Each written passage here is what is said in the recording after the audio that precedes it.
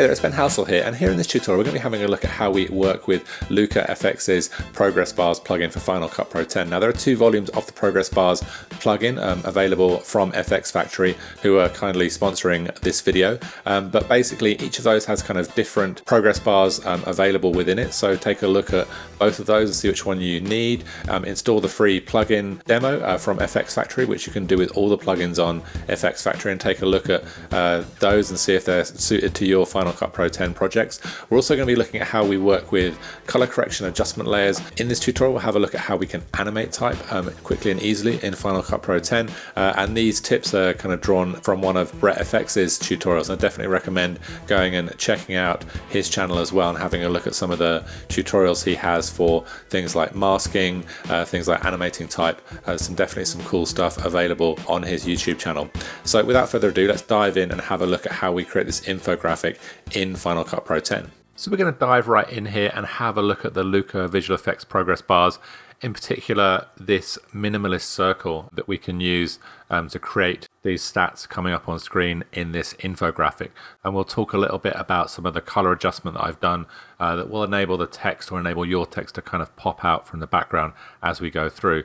So we're going to jump into a new timeline here and start setting this up from scratch. So we'll go to File, New and Project to set up a new project timeline. We'll call this Global Stats, and we're going to set this up at 1080p 1920 by 1080. If you don't see these manual settings, then just click the Use Custom Settings option, and that will allow you to kind of set things up as you want to. So then we'll click OK here, and we have our new blank timeline. Now the one thing we're going to borrow from the previous timeline is just this short edit of videos.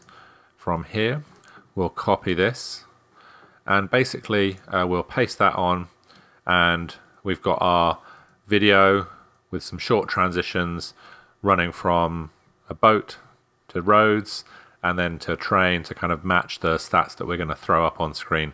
I'm going to use the Shift and Z shortcut just to get that all to fit into my timeline there. So we'll roll back to the beginning here, and the next 2 layers we're going to add here are our adjustment layer. Now you can get a whole bunch of free adjustment layers online, but I am going to use the Ripple Tools Complete adjustment layer, which you can also get from FX Factory. I'll stretch this out, and basically the adjustment layer allows me to change the color of all these clips in the background all in one go. So basically I've stretched my adjustment layer above all these clips, and now when I select it and come to my color adjustment up in the inspector, if you don't see the inspector, just go to Window, Show in Workspace, and check the inspector. That will bring your inspector up. And now if we come to the little triangle here, which is our color corrections, we're going to work on the color board option. And basically what I want to do is lift up my blacks, drop down my whites, and then lift up my midtones.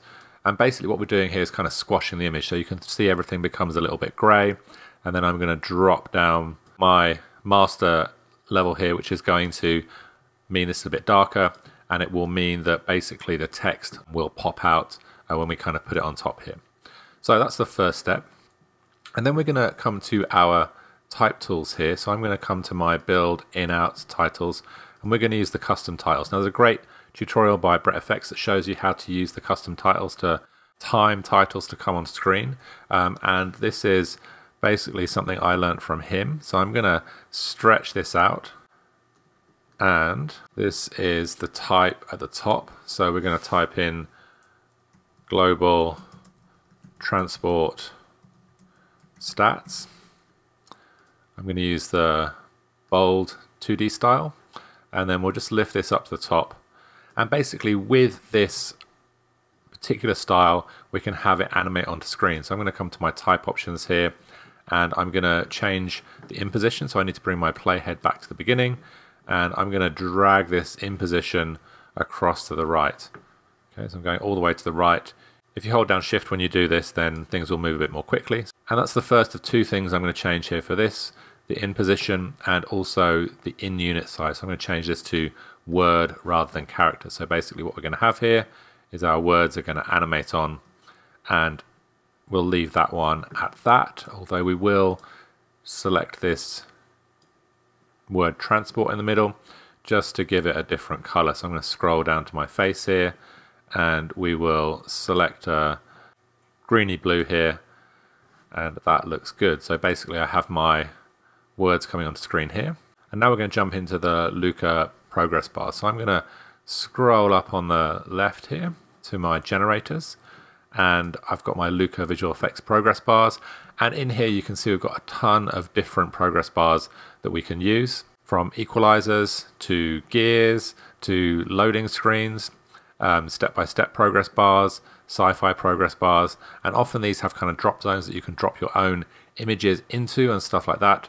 We are going to stick with this minimalist circle. It's going to kind of suit our needs for this particular example, and also let us see how those kind of progress bars are set up. So I'm going to drag this down. So this is going to be my shipping stats. So basically you can see at the moment my stats are coming on screen very slowly.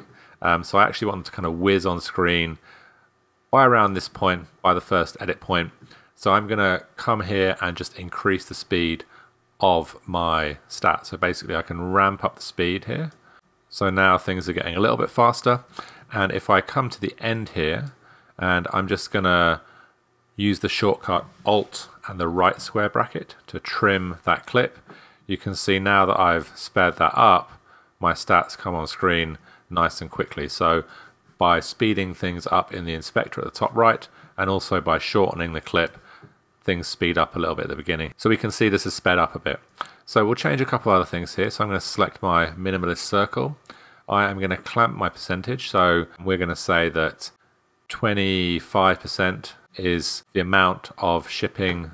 And now you can see my stats are actually finished way too soon. So I need to kind of come to the end here and slow this down, because I do want it to take up this period of time. So basically now you can see we slow that down again and things are working nicely. So we've got that timed with the ship in the background nicely. So now we're going to position this. So we can use these on-screen controllers to rescale and position our stats. And you can see my numbers get a little bit small here. So we're going to come across to the right-hand side here, and we can change the font. So I'm actually going to change my font here to Arial Black, and then I'm going to increase the size of the text as well. So basically we can lift the size of the text up. And so now if we play this through, you can see we get this nice little animation in the box. We can also do things like changing the ring color here, obviously. So I could choose a different color. Let's go for a nice magenta. And I can also change the position of the type. I don't need to in this example. But I can also, in here as well, change the size of the ring as well. So basically I've got my type size down here. If I come up a little, I can change the ring width. So I can have a little bit more color in there. And I've got some other options for the opacity of different elements in there as well. So the ring opacity and the color opacity. I'm going to leave them both at 100%. And now you can see when we play this through, we get that flowing on screen nicely. So let's work on our cars here. So we've got our road transportation, and I'm going to just hold down the Alt key and duplicate this up and move it across a little bit. So basically now you can see I've got an animation starting in exactly the same spot, which is not what I want. So I'm going to actually move this a little bit differently, and one of the reasons for this is just to kind of keep a tab on where things are. And actually I've noticed this is still a little bit too big. So before I duplicate this, I'm just going to drop the size down, otherwise I won't fit all three in that space. So we'll just duplicate that again now. And instead of moving this with this on-screen controller, I'm actually going to come up to the video options and use the Y position just to drop that down. And just by dragging across on the number here, I can keep things a little better lined up, so I'm not changing the X position, which would kind of happen when I move this around like this. So again, we'll just trim this. So I'm going to use Alt option and the right square bracket to trim that, and we will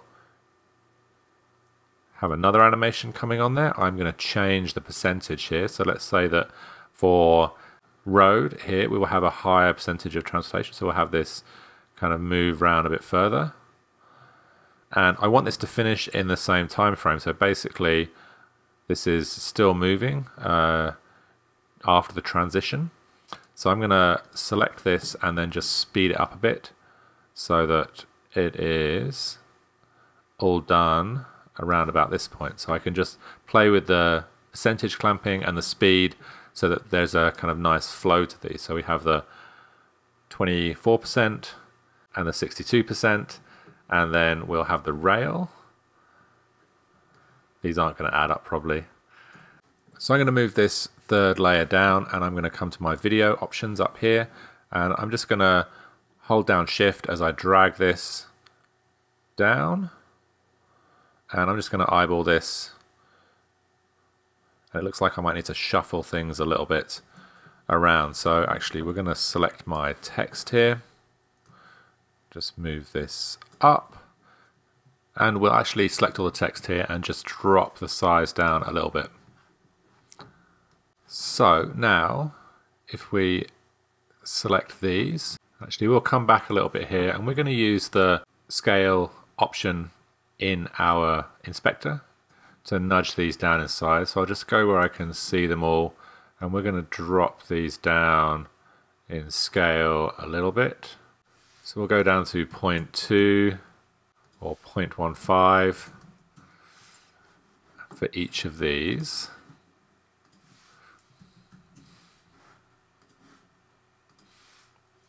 So basically I'm deliberately typing in my scale up here so we get these all exactly the same size.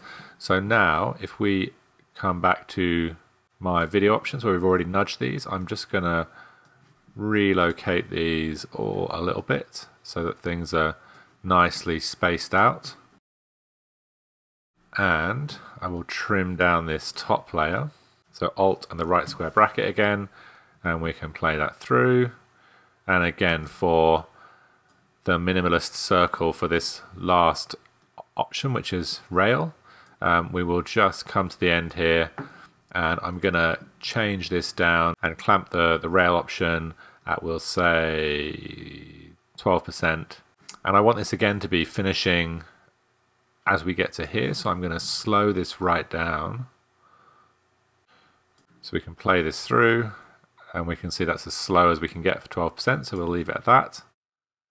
So now you can see if we play this through, we're going up to 24%, quickly up to 62%, and then slowly up to 12%. And now we want to pop the text in here. So we're going to do this again with the custom type layer. So basically, if I come up to my type options and to build in out, I can drop my custom type layer anywhere here really. And so we've got C, road, and rail.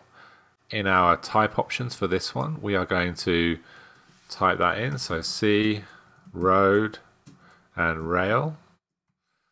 And I'm going to line this to the left so they're all kind of nicely lined up. We'll position this up here and switch it to the bold 2D style.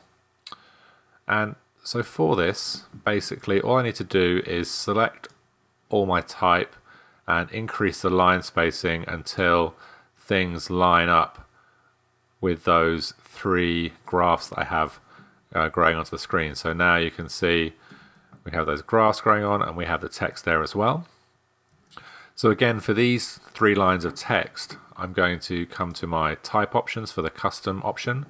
I'm going to change my in unit size to word or line. It doesn't really make any difference for this. And I'm just going to change the in spread to 0.8, which is a tip from Brett FX. Thanks, Brett. And then the last thing I need to do here is come back to the beginning and just change the in position. And I'm going to hold down Shift as I scrub to the right on the in X position, so it's all the way off. And now we'll see that these will flow in nicely. Now obviously the timing is not right for all of these, so what I want to do is actually hold until we reach the end of C here. So I'm just using the back arrow to basically get to the point I want to kind of pause this. And I can't pause this here, I need to actually make it into a compound clip to do that. So if I go to File, New, and compound clip. Alt and G is the shortcut for that. Then basically we can now make that a compound clip, and then with that compound clip selected here, I can use Shift and H to hold that there. And I'm actually going to drag this back here. So now you can see C is going to pop on. So then when road begins, we want road to pop on. So I'm just going to toggle the hold there so that the timing is right. And we'll come back. I'm just using my left cursor to scrub back a little bit. And now I can hold down Shift and tap H again to add another hold in.